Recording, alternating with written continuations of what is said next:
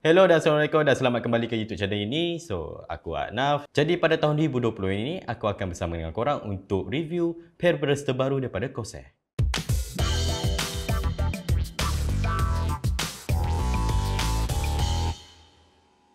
Pada awal bulan Januari 2017, CORSAIR telah menggegarkan para pengguna dengan keluaran K95 RGB Platinum. Masuk je tahun 2020, diorang sekali lagi menggegarkan para gamers dengan streamers. Kenapa aku mention streamers? Jom kita sama-sama terjah apa yang uniknya tentang keyboard ini.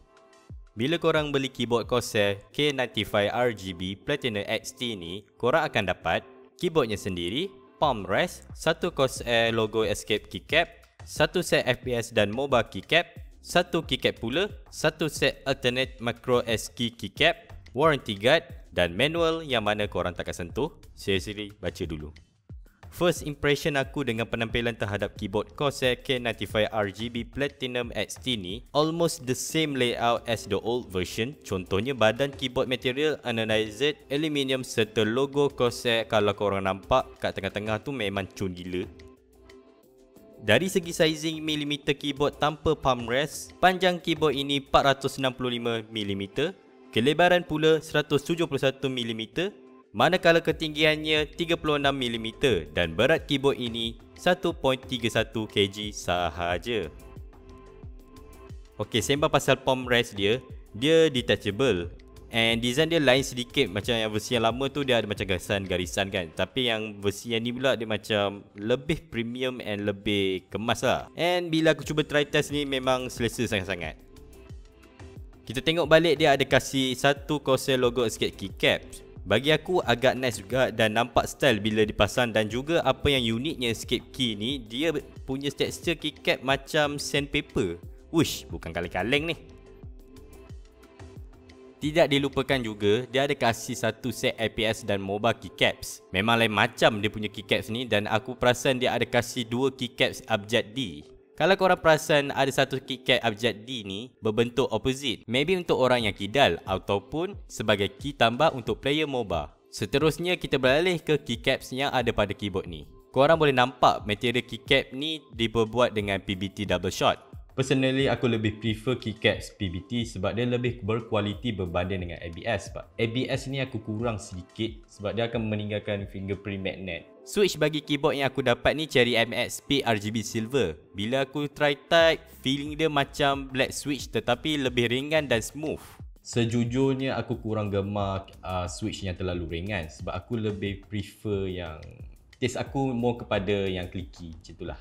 Apa yang aku boleh cakap, RGB light dia memang lawa gila. Dengan RGB light edge di bahagian atas keyboard memberi kesan dynamic dan vibrant lighting effects. Terdapat 6 macro G keys di mana biasanya digunakan untuk strategi games, contohnya Fortnite dan MMO games. Kejap, aku ada mention kita diberi alternate macro S keycap kan? Apa function keycap tu? Sekadar hiasan je ke?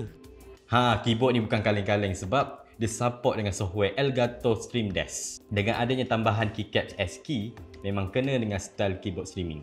Tambahan pula, keyboard ini juga IQ support, so korang boleh adjust RGB korang mengikut cita rasa.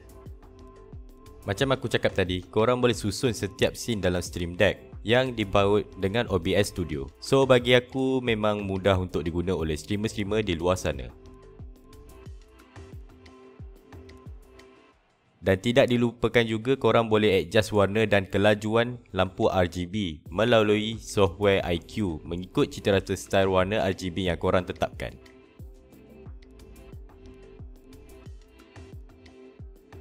Kalau korang perasan kat bahagian atas sebelah kiri keyboard ada 3 butang yang bersimbol, iaitu butang untuk tukar mode RGB, kecerahan lampu RGB dan butang untuk lock Windows key. Di bahagian atas sebelah kanan terdapat features multimedia control, so mudah untuk user untuk adjust volume in-game atau dengar lagu.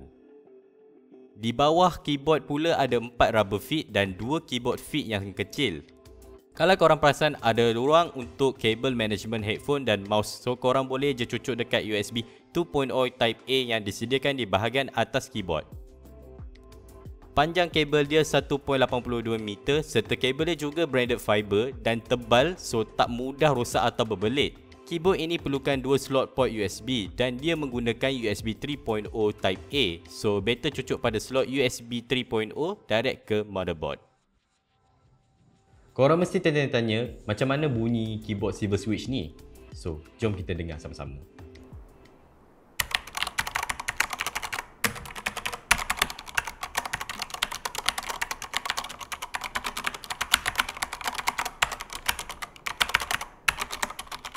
Macam mana? Korang suka tak keyboard ni? Jangan lupa tekan butang like dan tekan butang subscribe kepada yang penonton baru dan tekan butang bell untuk korang tidak terlepas video-video baru akan datang. Harga? Korang boleh check dalam description video ni. Like kalau korang nak lagi, subscribe sekarang dan jumpa pada video akan datang. Nama aku ADDNAF. Bye-bye.